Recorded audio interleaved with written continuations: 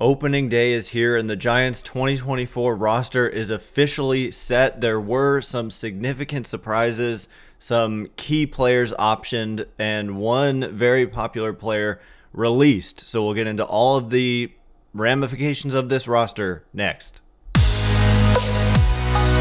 You are Locked On Giants, your daily San Francisco Giants podcast. Part of the Locked On Podcast Network, your team every day.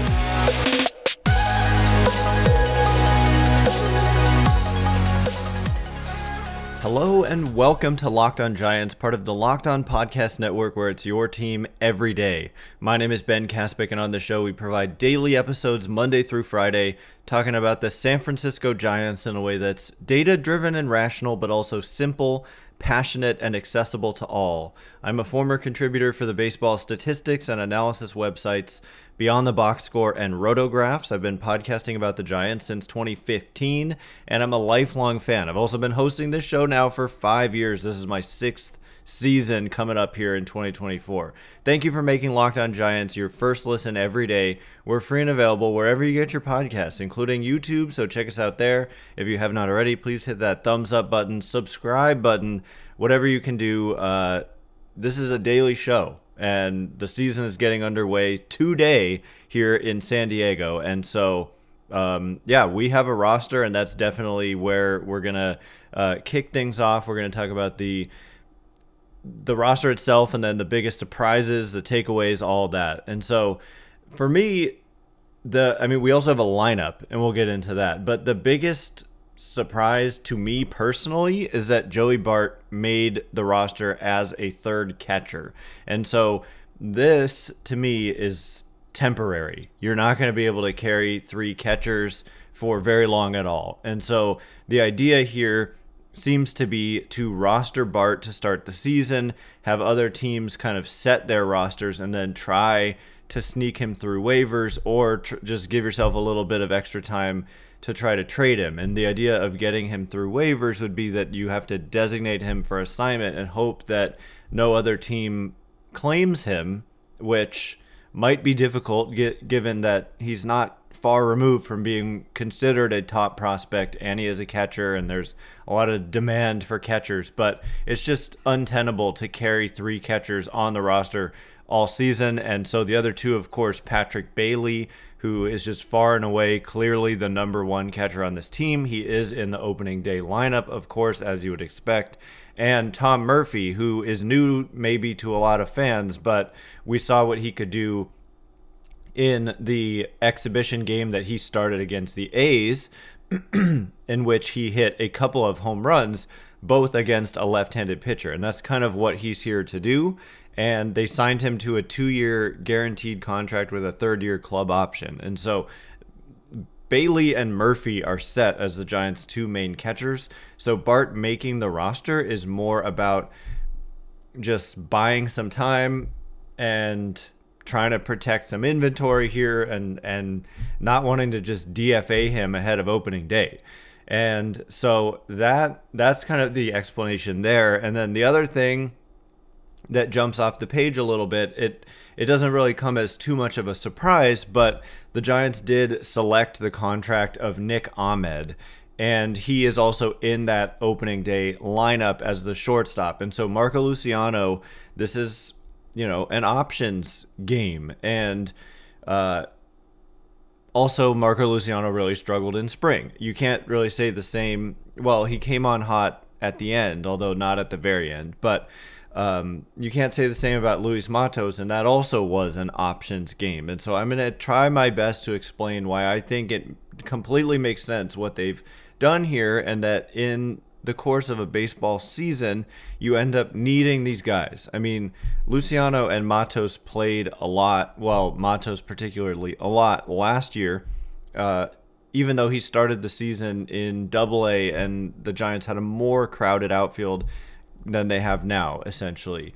And so he will be needed, but the shortstop position. So they go with Nick Ahmed, a veteran, someone who provides really stable defense. Like, he's been one of the best defenders in baseball when he's been on the field.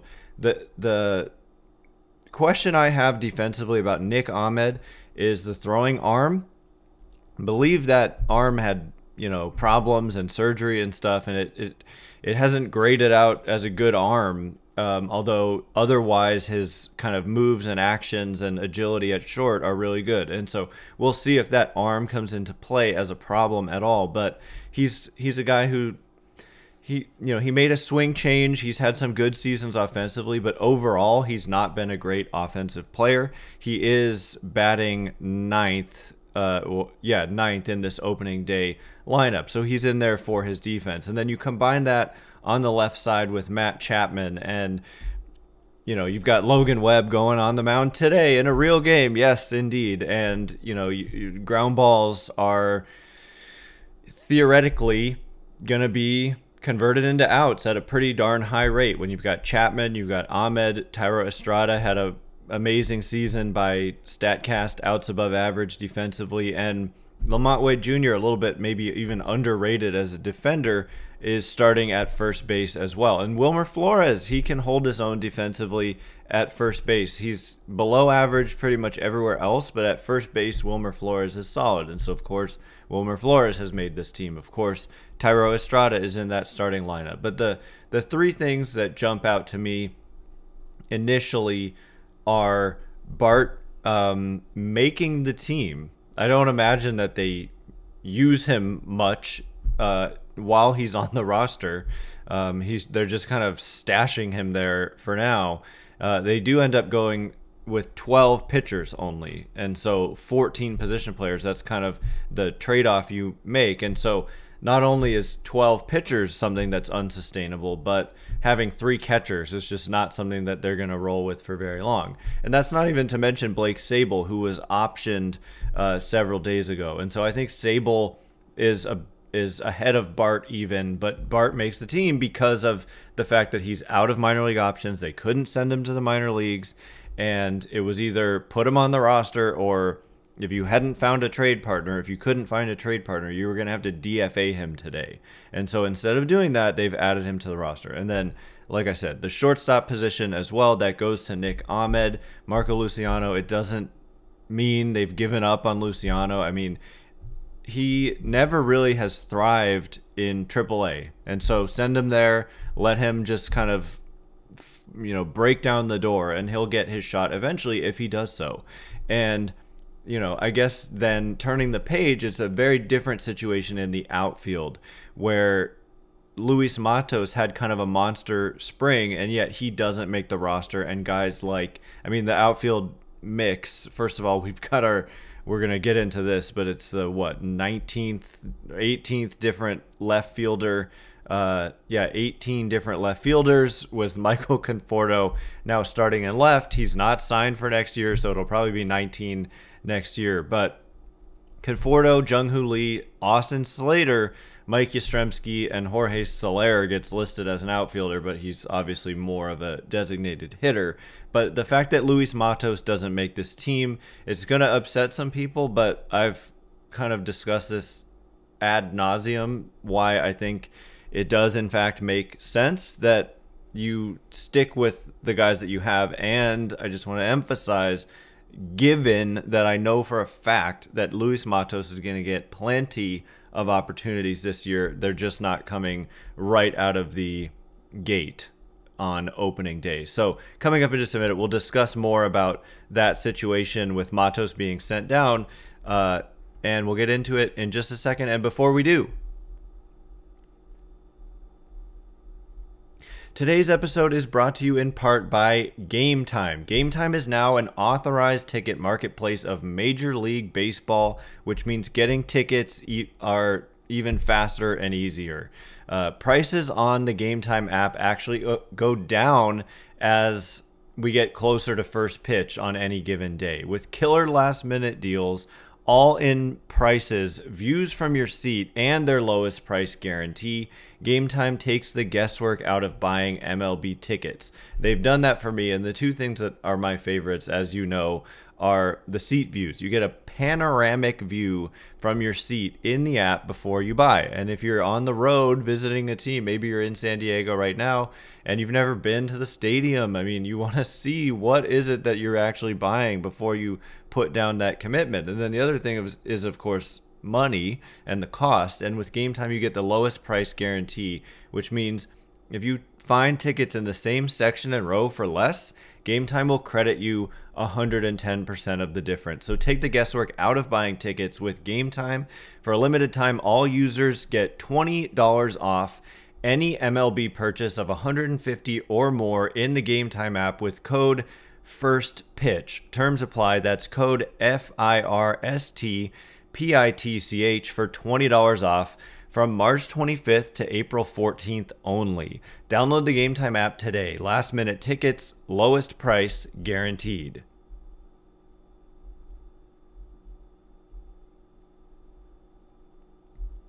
All right, here we go. We're going to get into the decision to send Luis Matos to the minor leagues despite the pretty monster camp that he had and the fact that he came in with all this extra muscle and the fact that Austin Slater has barely played in the spring, especially in the field. And there's just a lot of this is like the new Belt Wars, you know, or at least it's a offshoot of the Belt Wars, is the Mike Yastrzemski, Austin Slater wars, where people kind of want to fight this. Thanks again for making Locked On Giants your first listen every day. Everydayers, tomorrow, guess what? We're going to be breaking down opening day today. Logan Webb on the mound for the Giants, and Yu Darvish for the Padres, and that game is coming up in just a couple hours here, and so we will be breaking that down tomorrow. I do just want to give a reminder about Postcast. Not only do we cover your team every day, but now we're giving you instant episodes after every single game. Check out the Locked On Giants Postcast right here on the Locked On Giants podcast feed, as well as streaming on the Locked On Bay Area YouTube channel. So that'll be a live stream. Get rapid reaction to all the biggest moments with the Locked On Giants Postcast. That's going to be hosted by Eric Engel. It's going to show up on this feed. It's not replacing me. Eric's not replacing me. We're working together. The Postcast is a different show, and I will still have my same show as usual. But Postcast is just an addition, and he'll have one after this opening day game kind of instantly, and so be on the lookout for that. Also, are you tired of watching Fox Sports or ESPN on your TV all day? Have to turn down the volume with all the shouting? Make the switch to Locked On Sports today, a free 24/7 sports streaming channel programmed for you every day to bring you the biggest stories without all the screaming. Locked On Sports today brings you can't miss analysis, opinions, and news streaming 24/7 on YouTube or the free Amazon Fire TV channels app, part of the Locked On Podcast Network, where, as you know, it's your team every day. And so, with that said, I do just want to get into the fact that Luis Matos was optioned, and Austin Slater, the question was only, was Austin Slater's elbow essentially going to allow him to make the opening day roster? And the answer turns out to be yes. And so just today, one of you, I'm sorry I don't remember who your name was, but was saying, love your show, but just drives me nuts when you talk about how a good pinch hitter, referring to Austin Slater, should make the team over what this person said, a likely star. I think that's a little bit like, you know, well, let's hope so, but a likely star. I don't know if I'm quite there yet with Matos. He's got a lot to prove, but that Slater should make the team over him. And again, I've said this a million times, but it has to do with like protection of your inventory, because you cannot just choose Matos and send Slater to the minor leagues. They do not have the right to send Austin Slater to the minor leagues. And believe it or not, Slater does have a lot of value. You know, WAR was mentioned. He's not, first of all, he put up over 2 WAR in 325 plate appearances just 2 years ago. Last year he was banged up and not right. And it wasn't his greatest showing, but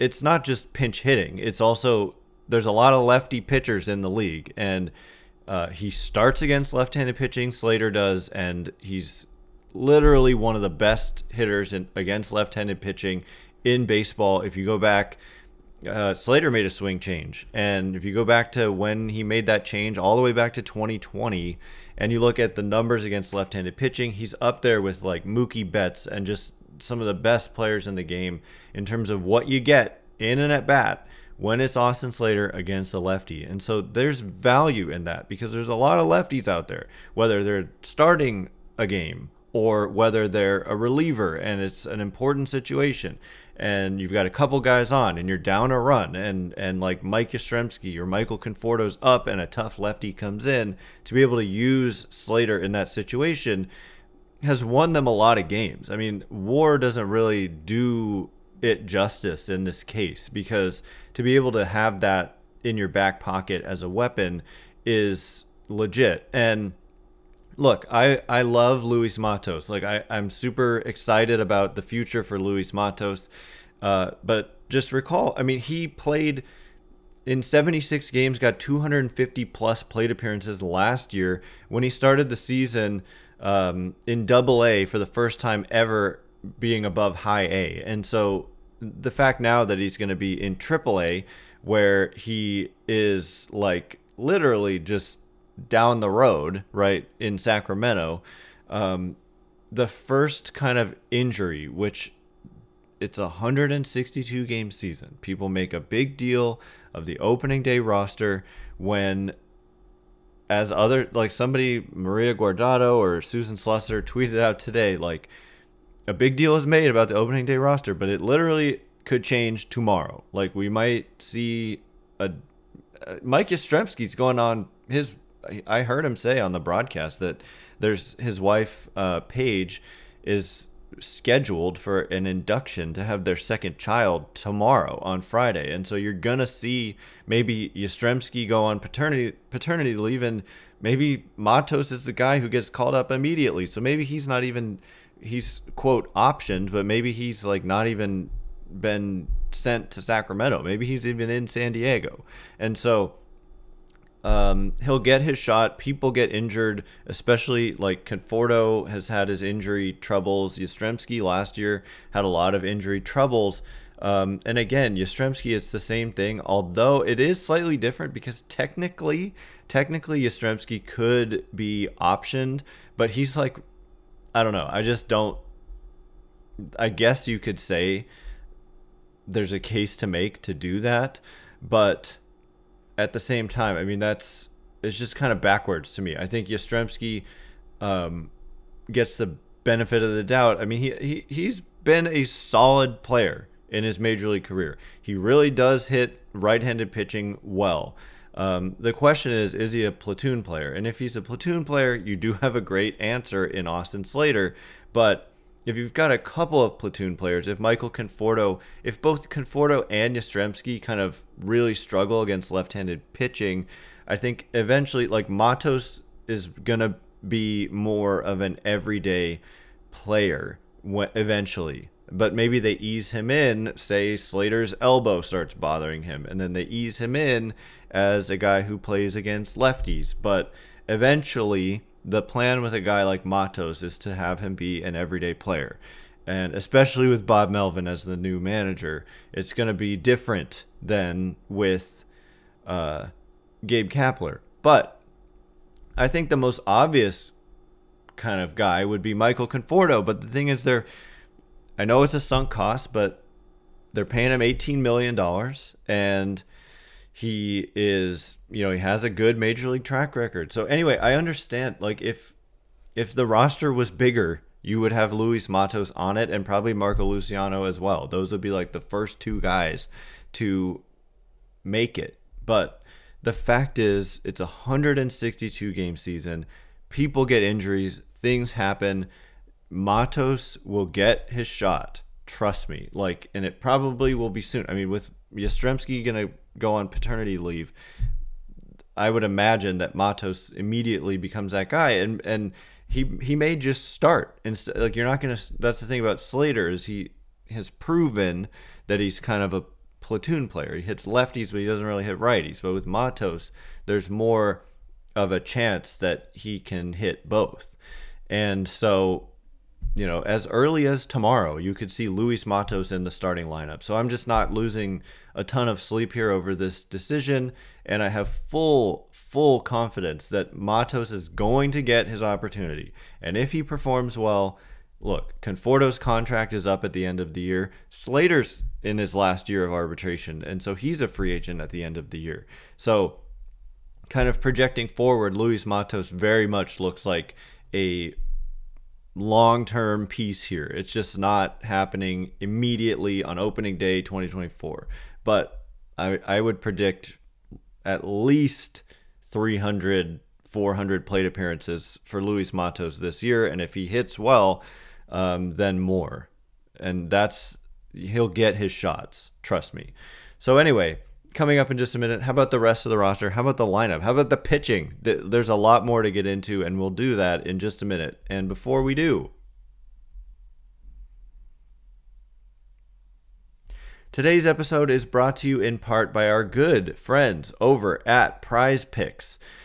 Prize Picks is the largest daily fantasy sports platform in North America. They're the easiest and most exciting way to play daily fantasy sports. It's just you against the numbers. That's, for me, definitely a preference. Instead of battling thousands of other players, including professionals and sharks, you pick more than or less than on 2 to 6 player stat projections and watch the winnings roll in. And so, now that baseball is here, you're going to have daily opportunities to just look at whether it's the Giants or any other team, more than or less than on any number of numbers. And so one of the great things too about Prize Picks is that they are accessible in more than 30 states, including the great state of California. Prize Picks also now offers Apple Pay for quick and easy deposits into your account this baseball season. Download the app today and use code LOCKEDONMLB, all lowercase, for a first deposit match up to $100. Download the app today, use code lowercase LOCKEDONMLB for a first deposit match up to $100. Pick more, pick less, it's that easy. Today's episode is also brought to you in part by FanDuel. That's right. FanDuel is the, number one place for you to get in on the action during this crazy time of March Madness. But you can say goodbye to that busted bracket and hello to FanDuel, because you can bet on every game of the tourney. Whether you're betting on a big upset or a 1 seed, it's time to go dancing on America's numero uno, number one sportsbook. Right now, new customers get $200 in bonus bets if your first $5 bet wins. That's $200 to use on point spreads, money lines. You can even pick who's going to win it all. And for me, the way to do this is to look at who is the most heavy favorite, and you place your $5 bet on the favorite. And if that $5 bet wins, you get $200 in bonus bets at FanDuel.com/lockedon. Again, just visit FanDuel.com/lockedon and go ahead and bet on college hoops until they cut down the net.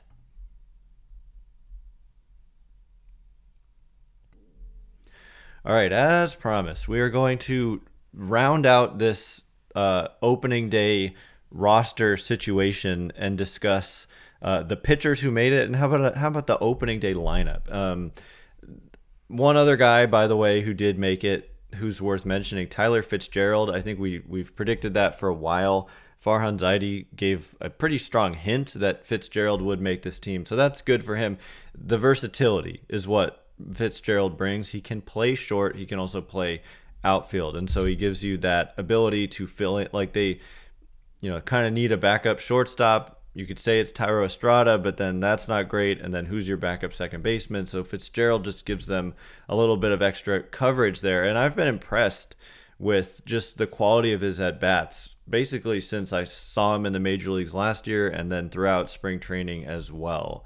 So anyway, Tyler Fitzgerald does make this roster of 14 position players.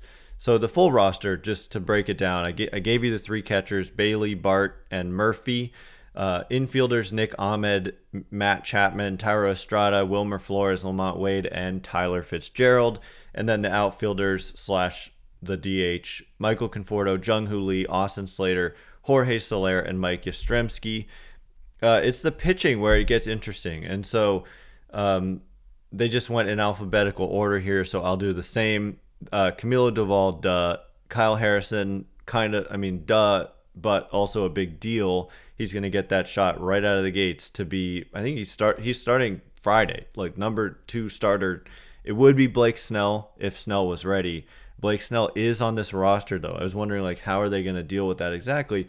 So not only are they going with a short number of pitchers, like they're not an even 13-13 split, they're going only 12 pitchers, but also Blake Snell is part of that staff, and he's not available to pitch in this initial series. And so they need some length out of Webb and guys behind him, but thankfully some of the guys behind him are longer relievers, so we'll get to that.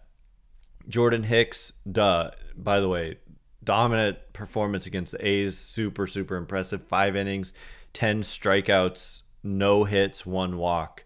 Really intrigued to see what Jordan Hicks can do in 2024. He's going to start that 3rd game. Luke Jackson, another duh. Here's our first non-duh. Eric Miller, left-handed pitcher. So I had predicted Juan Sanchez, but Eric Miller was already on the 40-man. The weird thing is they had optioned him earlier in the spring, and so they did kind of use an option. But if you know you're going to option him again, then like you only get so many options per year. But when you say a player comes with like 3 minor league options, that means 3 different years in which you can option them. And so they've used up one of those. I even though the minor league season, maybe it doesn't count yet. I'm actually not even sure if it counts because it was before the season started. Taylor Rogers, no surprise there. Landon Roop, this is a big one. Landon Roop going to make his major league debut. He's barely played in the upper minors at all, but has just had a really, really impressive showing in camp. It's not really just about numbers. It's about the quality of the pitches. He's got just a big, nasty breaking ball, and I'm really excited to see. He's a guy who can give you length. So if Logan Webb or Kyle Harrison or whoever doesn't go deep into a game, Landon Roop could kind of fill some innings for you. And he'll be making his major league debut, as will Eric Miller, I believe. Eric, I just want to make absolutely sure before I say that out loud. Eric Miller will, in fact, be making his major league debut when he debuts for the Giants, if he does.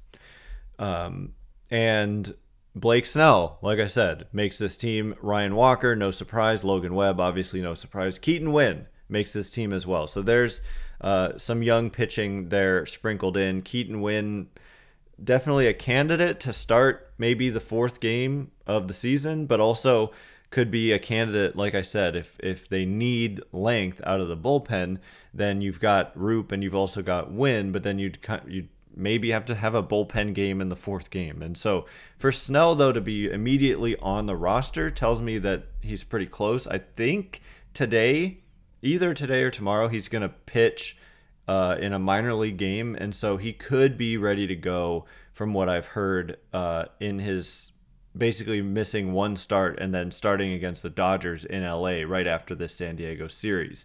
So with that out of the way, here is the opening day lineup for you. Jung-Hoo Lee is in center field, going to be making his major league debut and Giants debut, of course. Jorge Soler batting second. I kind of like that. Get that power in there right away. Big bat up high in the lineup. Number 2 spot in the order is like the new 3 or 4. You know, it turns out it's an important spot in the lineup, and it's not like you want your slap hitters there. You want your beef, and number 2 spot is a good spot for a big bat. Lamont Wade Jr. playing first, gonna get platooned like probably in an important situation, you're going Flores or Slater. Probably Flores because positionally you can just keep him there.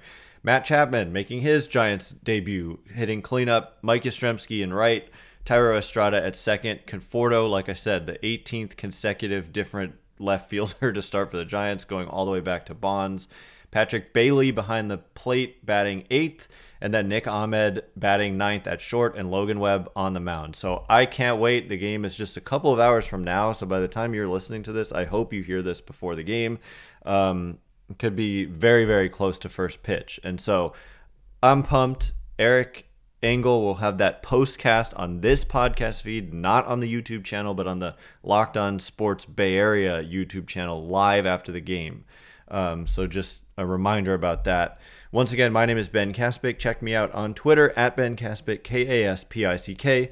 If you like this show, please consider rating it or leaving a review. It helps me out a lot. So thank you in advance, and thanks to everyone who's done so already. I cannot wait, I really can't, to be with you again tomorrow, breaking down opening day.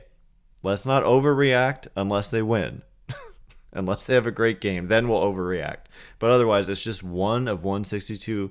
Even if you win 100 games, you're going to lose 62 times. And so, it happens. Anyway, can't wait to be with you again tomorrow. Thanks again for listening. Go Giants. Happy opening day. You are now Locked On Giants.